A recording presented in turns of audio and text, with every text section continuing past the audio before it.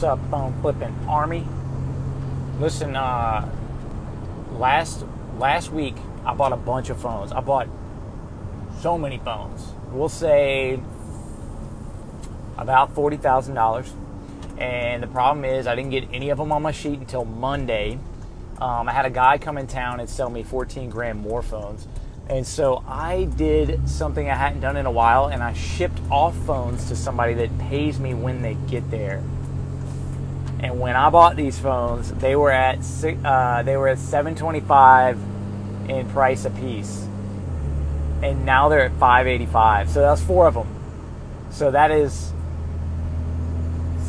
$640. Did I do that right? $640, dude. I lost at least $1,000, at least, if not more. Probably more like 2,000 or 3,000 in lost profits. And in those, I actually lost money. I think I lost $15 a piece, assuming it depends on what they end up paying me. But I managed to salvage a lot of it by searching around for buyers. But dude, that feels super freaking bad.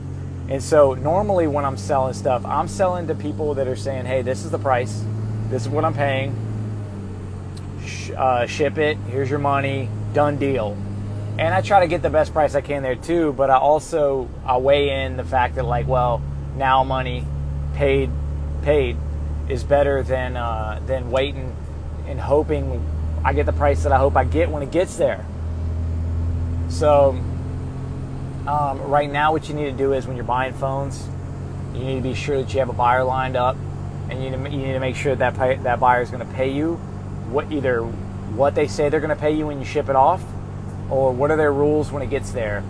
And I hadn't, I hadn't done this, the mail off, get paid after, in a very long time, as far as especially on new. And I also, Chris is on this call. He says, I better hit 3 potholes the next minute. Dude, I live in a shithole state, okay? Like, it's partly my fault, yes. But it's also no money in this area. That's why I get so many phones, because people finance these things to the gills, and then they're like, crap, I got to get out of here.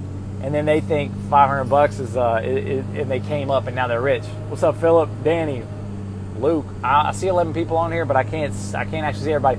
What's up, Sam? What's up, Sam? Sold Sam an air filter like a boss.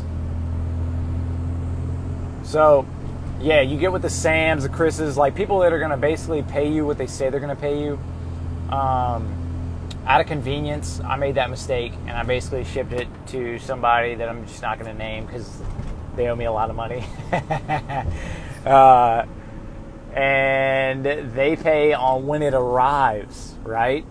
You don't think about these things when it's, 1 phone or 2 phones. It's not the end of the world.